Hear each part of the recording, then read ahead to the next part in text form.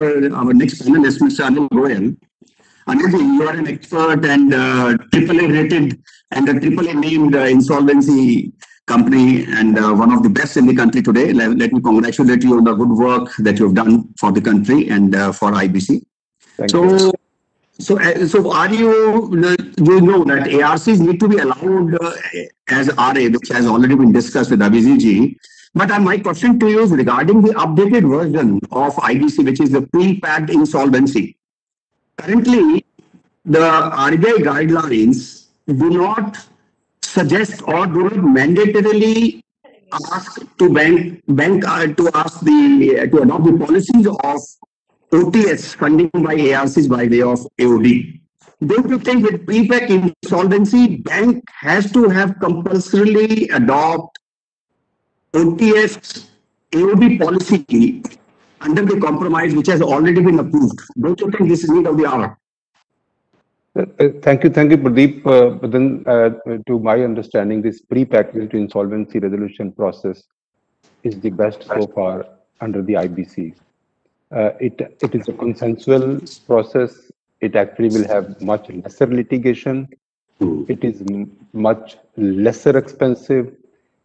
As far as the timeline is concerned, although it is, we call it PIRP, pre-packaged insolvency resolution process, we call it PIRP, but although it is mentioned that the timeline is only 120 days, but there is a timeline which is even before this 120 days starts. So when I say this before 90 days and then NCLT timing and then, so on an average, this will be a process of about 240 days. If I assume that 60 days will be taken by the financial creditors to accept in principle whether the PIRP has to be allowed, permitted or not.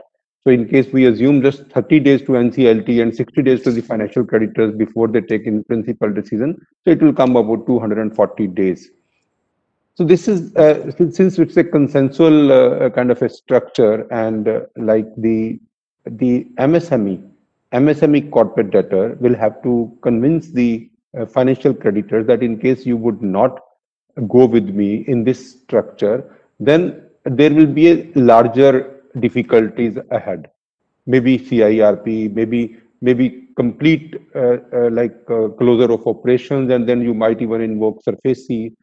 So all this has to be convinced. So the base resolution plan, which will be prepared by the MSME corporate debtor, that has to be something which is acceptable. So the structure has been made in a manner since the regulations and the rules and the ordinance all are out, and it is implemented in such a lightning speed that today even we can file an application to adjudicating authority for PIRP. So this kind of consensual system, like one that it is not coercive, the debtor continues to remain in the possession of the assets. The business continuity is the responsibility of the corporate debtor, means board of directors.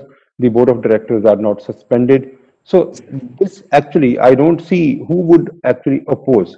Once this application is filed, which is not a coercive action, who will oppose? So the corporate debtor itself is filing.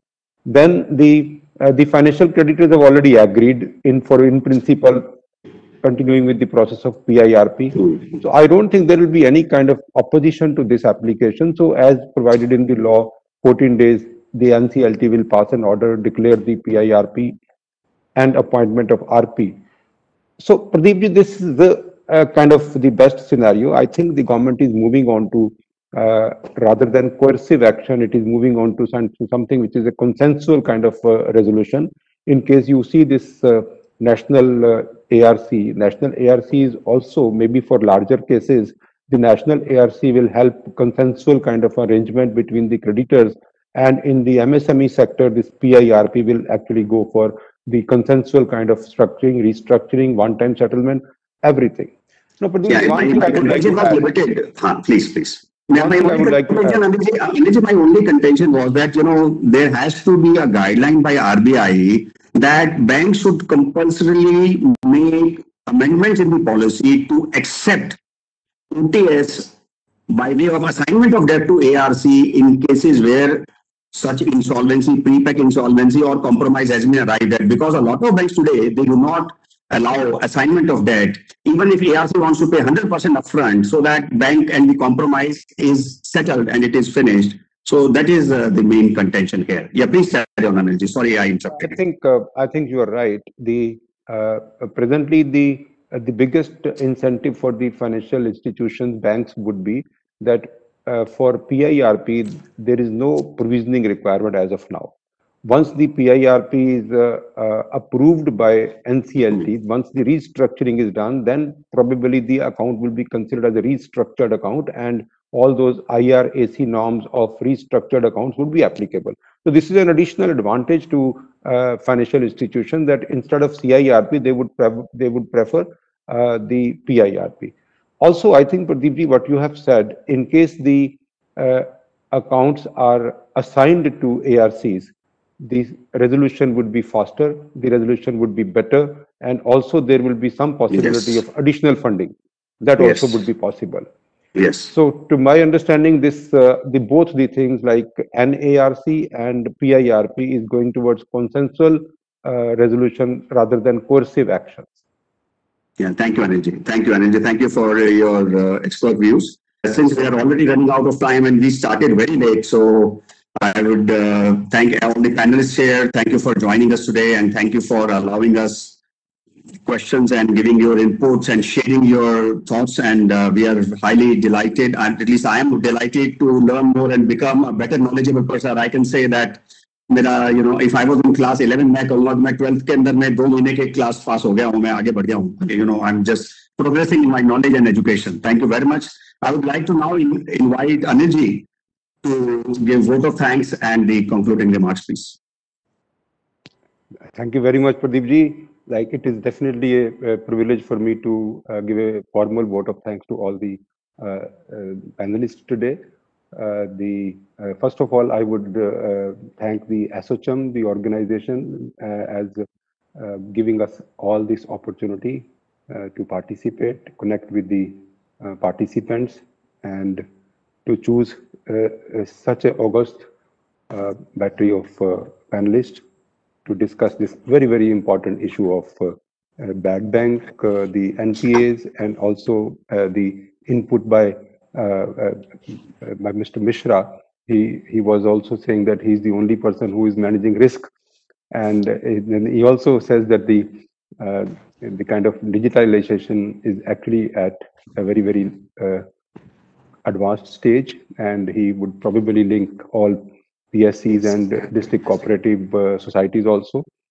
I think Mr. Goel, Pradeep Goel, has actually done a wonderful job mentoring it well, and your focus is always on the ARCs and how the business model of the ARCs can be made in such a manner that every ARC should survive, and also the level playing field with the big brother that is now going to come into your industry. And that big brother, in case that big brother will have sovereign guarantee on SRs, that probably will be a very big thing that you will have to fight for. And Abhijit, like, he will have to play this a role.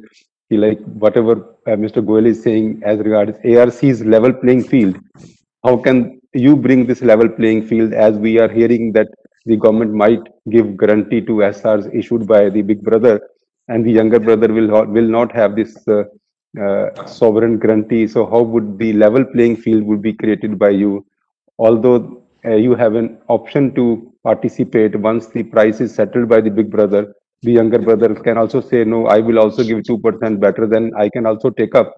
But this 2%, whether it will be accepted by the lenders or not, that's a very, very big question, because of the sovereign guarantee.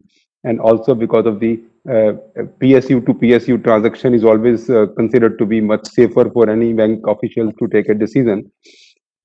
So as far as Pradeep is concerned, Pradeep has put a bigger responsibility on Abhijit to handle this part. Otherwise, this ARC industry is looking like, and also Mr. Nirmal Gangwal has also given this particular stress on this return on investment, a viable business model for ARCs. So this probably the conclusion of this particular, all these discussions is that the ARCs must have a good model. ARCs, Sanjay Jain also added that the ARCs, this institution, as an institution, the ARCs should be considered, all the 20 ARCs should be considered as one institution and should be able to compete with the Big Brother. That's basically the outcome of today's discussion. Thank you very much, all the panelists, and thanks, ASSOCHAM. So it's my pleasure to be a part of this discussion. Thank you all. Yeah, thank you very much. Thank you very much. Have a nice day and have a safe week and this month and next month and forever. Thank you. Thank you. Thank you. Thank you, Bharat. Thank you so much, sir.